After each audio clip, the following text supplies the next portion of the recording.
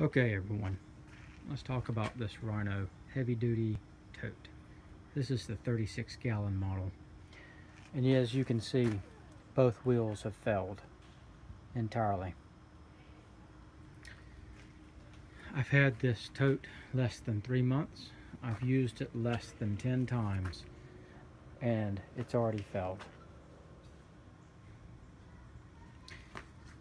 Now you can do the math. Let's say that this thing has 30 gallons in it, and let's just round each gallon to 8.5 pounds. We'll just call it 8 to be easy. That's 240 pounds. It's 120 pounds per wheel. If I go down to Home Depot and I look for wheels that have a steel center to replace these, they state a maximum weight of 60 pounds per wheel.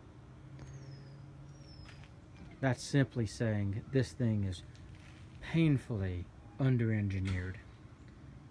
So my recommendation would be steer clear of this piece of junk. Again, they have opted to use plastic where they should be using metal. This thing should have a solid metal hub in it. And if you look down here, even this bearing right here, this bearing you can see has actually failed.